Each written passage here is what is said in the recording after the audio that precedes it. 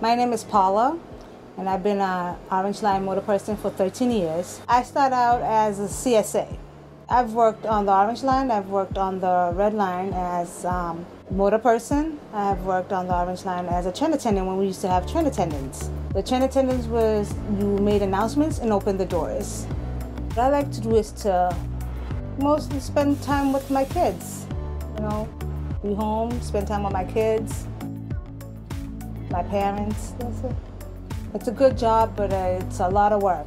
I like being an essential worker because you're coming in to help people to get where they need to go to work. I like being an operator. My future is, for me, is to stay an operator.